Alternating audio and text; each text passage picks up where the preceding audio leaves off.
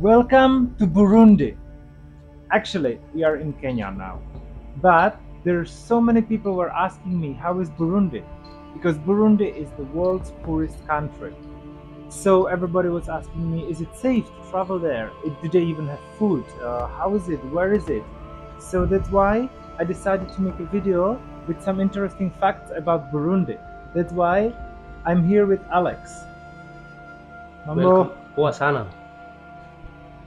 How much you, my friend? did you just ask me, did you just wish me to have a lot of herds of cattle? Of course, who will want to have a lot of kettles? Oh, okay. They are good for paying dowry. You can pay dowry if you get a Burundian wife. You pay dowry. But that's how people greet in Burundi. And here in Kenya, we say niaje, Uh-huh. and you say poa. Oh, okay. And So if I wish you to have a lot of kettles, then it means that you can exchange the kettles with the wife. Oh, okay, I got it. So let's learn something with Duty Traveling about the country of Burundi. Welcome to the Republic of Burundi. Burundi is a landlocked country in the Great Rift Valley at the junction between the African Lakes region. If I start talking about Burundi, I might not finish.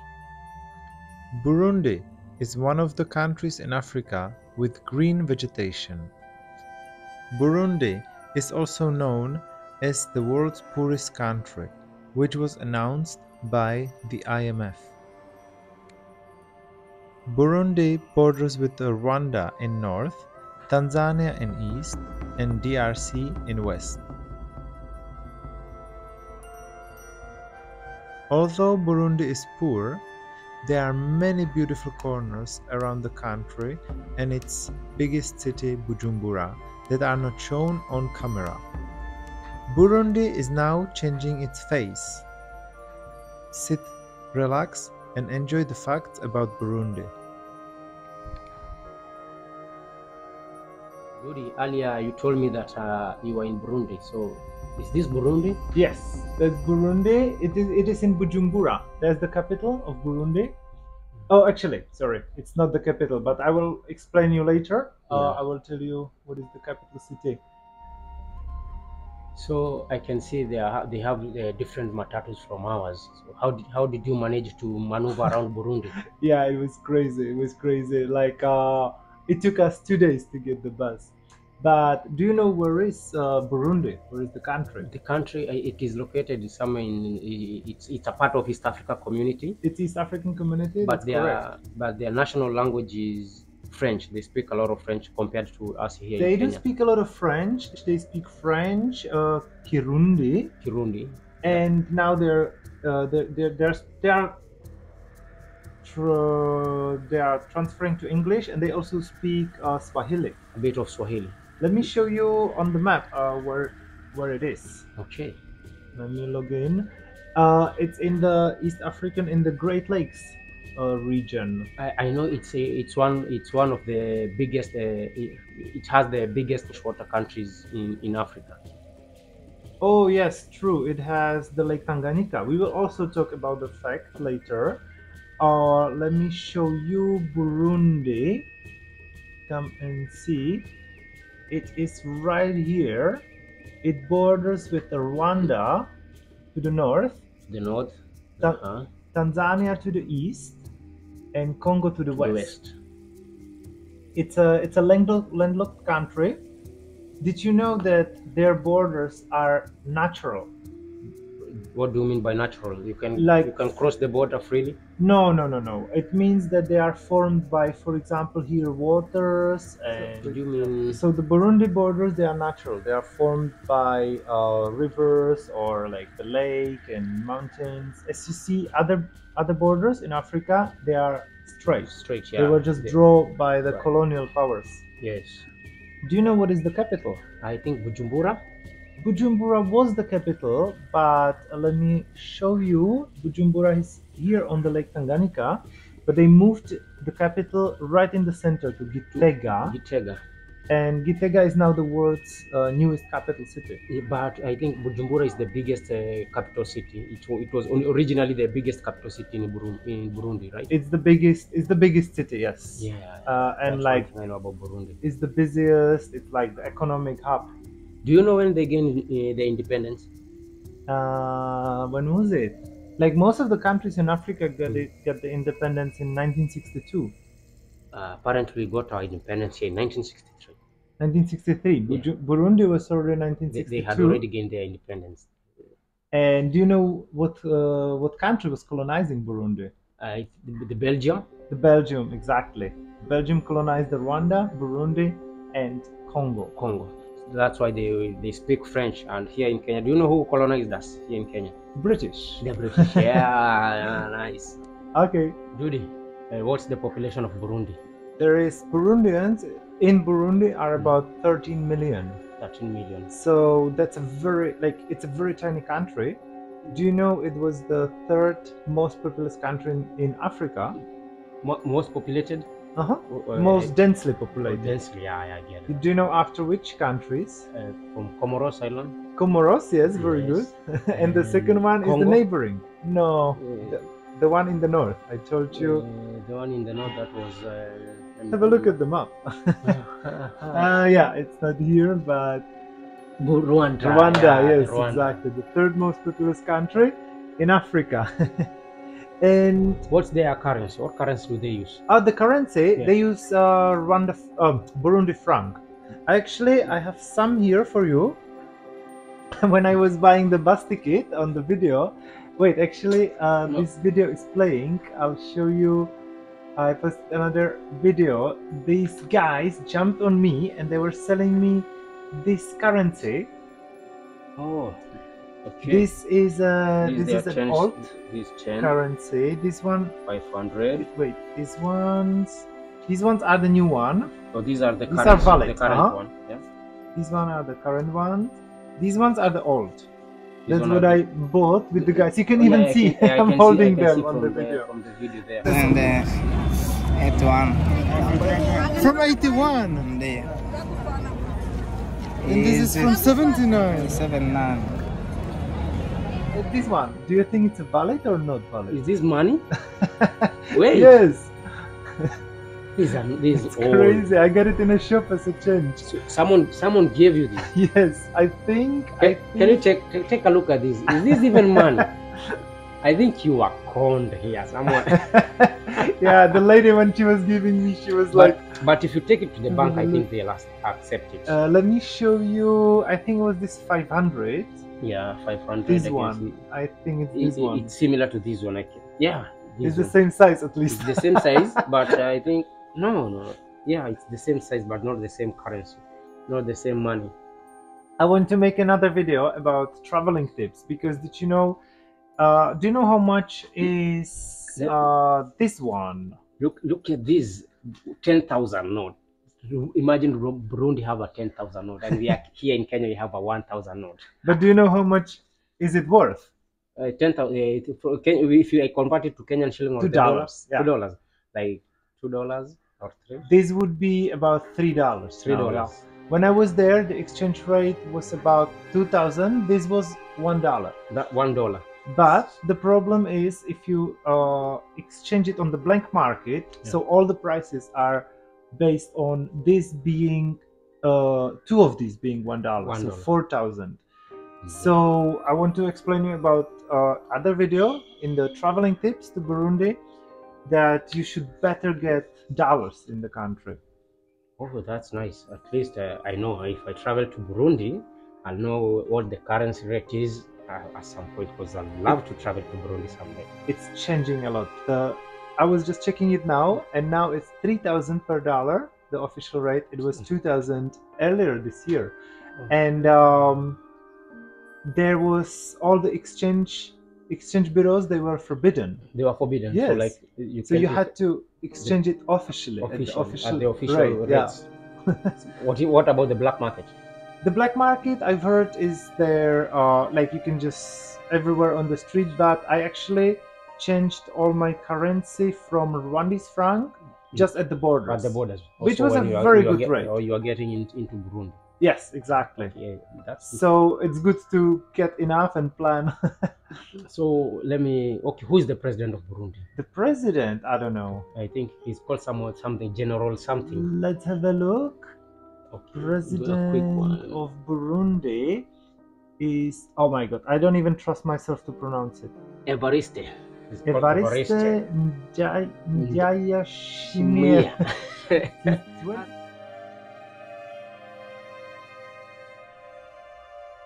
That's a difficult.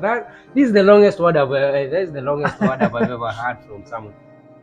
So, Dudy, since you are in Burundi, how much money can you make in a day? Okay, I'm not sure how much can you earn. There is actually very few foreigners. There is like 3,000 Europeans and about 2,000 South or Asians. But what I know is that the gross national income of Burundi is $270. $270. Do you know where does it rank in the world? No, apparently no. It makes Burundi to be the poorest country in the world. The poorest country? Yes. But I think it is rich in minerals. That's and for agriculture is good. Yeah. Yeah. So let me ask you, what are the tribes of? How many tribes are there in Burundi? There are. Do you know what are the tribes in Rwanda? I think the Rwanda have the Hutu and Tutsi. Hutu and Tutsi. That's the same in Burundi. Exactly. So it's like they divided the country. They are like the same people. Yes, like Burundi and Rwanda, they were very similar. They also have about 1% of the Twa people, which is the Pygmy. Oh, the Pygmy. The Hutu are the Bantu. So the Hutu and the Bantu, they come from the same community. Yes. Oh. And during the colonial rule, the Tutsis were favored. They were they were the elite. They were ruling the country, but they are only 15%. Now I get it, where the war came from, the Hutu and the genocide of Hutu and Tutsi. Now I can relate. You remember the genocide in Rwanda, right? Rwanda, the Hutu and the Tutsi. So in Burundi didn't have this type of genocide. Rwanda had like 90 or 100 days of genocide. Very, very brutal 3 months. But in Burundi there was like, since 1993, I guess, until 2005, there was ongoing conflicts, and it might even have cost more lives than the one in Rwanda. Than even what the media told us, yeah? Yeah. But in Rwanda, it changed completely after the genocide. The country came totally different path. It has developed, whereas Burundi was always on and off with the conflict. So it was preventing the development, unfortunately. Awesome. So I want to. Can you give me some of the interesting facts of Burundi? One interesting fact I know about Burundi is that there is this man-eating crocodile. Yeah. The crocodile. Yeah. Is it true? From what I usually hear from you. Yes, apparently there is a crocodile that has eaten 300 people already. Whoa. Come on, you can't be serious. I've heard about it. So tell me about the crocodile. It should be his name was Gustav. Yeah, Gustav. And I think he was living on the coast of the Tanganyika lake. But be careful, don't even try to run away from him. Why? Because it's illegal. Oh, because the government banned running from him. Yes. Even the joke. You know that. That's another interesting fact about Burundi. Because during the conflict, they were afraid that people will gather and they will start plotting against the government, and starting some coup d'etat or something. So they banned the running. Those are two interesting facts. I'm not really sure if it's still practiced and if somebody can go to jail for jogging. I think I've seen some. It's a law, right? It's a law in Burundi. At least jogging, it was jogging, a law. jogging. It's banned completely. Yes. In Burundi. Well, you need a permission if you want like to jog, a permit. Yes, you would need No. or maybe some certain area. we need to have politicians to come and abolish that because everyone needs a morning jog. But do you know? For fitness. Do you know that Burundi they won an Olympic medal? No. Did they participate in the Olympics? Their first Olympics was in 1996, and they actually got it in running. And then why did they even abolish why did they ban the jogging in Burundi? Because of the conflict. Look, No, have a that look. doesn't make sense. Let me confirm what was the athlete. They got 1 gold medal in One silver and 0 Atlanta. bronze. Let me have a look. What discipline was it? It was athletics. Men's 5,000 meters. kilometers, and also the second one was a woman in Rio de Janeiro. Brazil. She got 800. Look, they have almost the same names. Nyungabo, Nyuntaba. Nyuntaba. It sounds like It's more similar. one is man and one is Woman. female. So, Dudi, since you are in Burundi and you know the history of Burundi, and like I do, yeah. So there was war. Yes. Did they have like food or anything like that? Of course, they have food and nice culture. Let me show you actually. I was making a video from a restaurant. We were in a ghetto in Kamenge. Kamenge. The food is pretty much similar to what you have here in Kenya and other East African countries. Like, for example, you will see they have rice. They have they call it kavunga. That is ugali.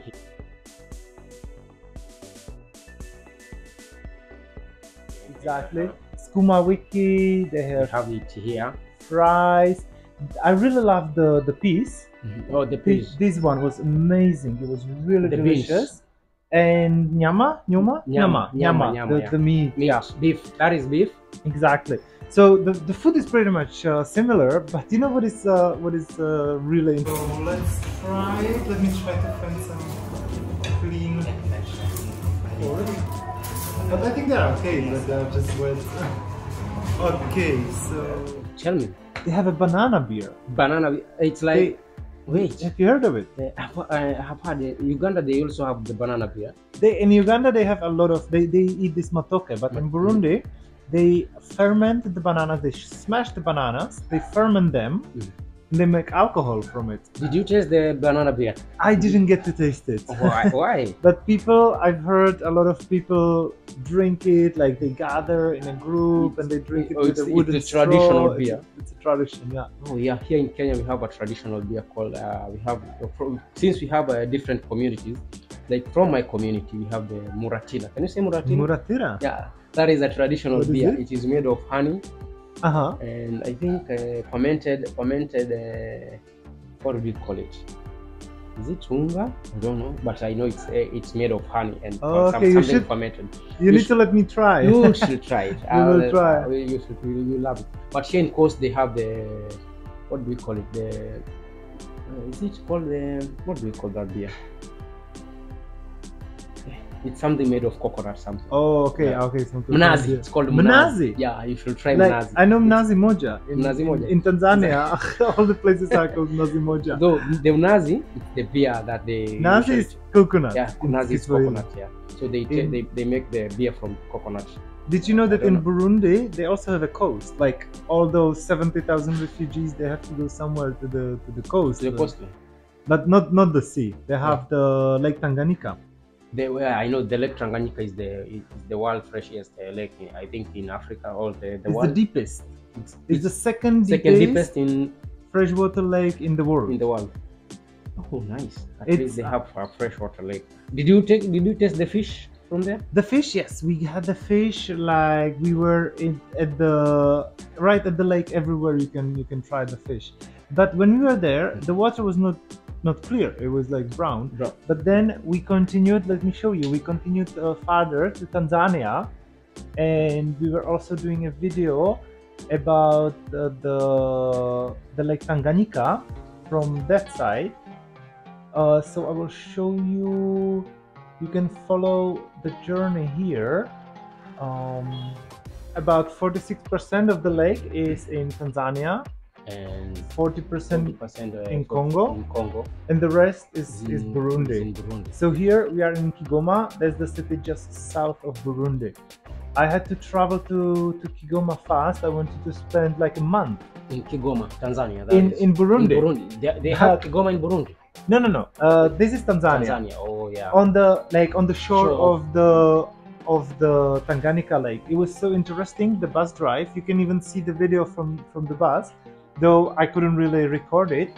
From Bujumbura, this Kigoma is on the lake. On the lake side. Oh my god, the bus ride was beautiful. Have you ridden a bus here in Nairobi? Here in Kenya. Yes, of course. We have the matatus. You're going to love it. I will. I'll take you, and you'll have to ride in a matatu. But there, when you go to Burundi, you should also take this bus because it goes along the coast of the Tanganyika Lake, and it's so beautiful. It looks very dangerous. Like it looks if it was raining and if the bus would just slip and like get into the lake. In the world's second deepest lake. You don't want to be there, right? Sure. I love to. You wish to go back to Burundi? Yes, I would love to. We will go. But I will give you the tips because, for example, I can only stay 1 week because of my visa. I had to pay for the visa. I had to go to the immigration to extend the visa. But I will tell you that in the next video. Okay. Tell me about the people in Burundi. Are they kind? Are they generous or are they hostile? The people are very nice. They were very welcoming. It's a bit problem. They don't speak English or they speak a bit of Kiswahili. That was helping. French, yes, but I don't know almost anything in French. Did you have a translator? Did you get a translator? We were meeting a couple of friends. They took us out to some places. We were going a lot to this Kamenge. We were making a video from with our concept. The first concept of our videos was called Silent Heroes. Silent Heroes. Yeah. So we are doing there a video with Deo, who is making like cultural items. So, like the ornaments and the yes, bangles. Exactly, the bangles and those. So he's even then. He was showing the traditional Burundian dance. Do you see? They have the spear. He has the spear. It's in his clothes. He is in the Burundian flag colors. Do you see? Yes. The red, that means the war. The green means the nature, I think. And then on the flag they have the stars, which represent the tribes. The tribes. They have the 3 tribes. Yeah, you told me they have 3 tribes. Exactly. Oh. So I hope you're excited about Burundi. I'm even interested. I want to travel to Burundi. You should definitely travel. I will travel. It's a very interesting country, but I will try to make some video about traveling tips, because it's the world's poorest country, and it's not that easy for me. I had to stay. I could only stay 1 week because I didn't bring enough cash, and you should be careful. But I will give you some tips. Please do. Before I travel, I would love to get those tips. I think you should write a book about about Burundi. Yes. But it was just 1 week. It would not be enough. At least it will be like 20 pages. But you can traveling tips. You can help me to do some videos here in Nairobi. Yeah, definitely. Kenya, Nairobi. You're from Nairobi. I'm from Nairobi. Now we are in Mombasa. Welcome to Mombasa. Okay, thank you. I hope you liked it. Subscribe and see you in the next video. Adios. What is the most important? To survive. How hard is it to survive in Burundi? In Burundi, we are no food. We are poor, no peace. The people are dying with the poor.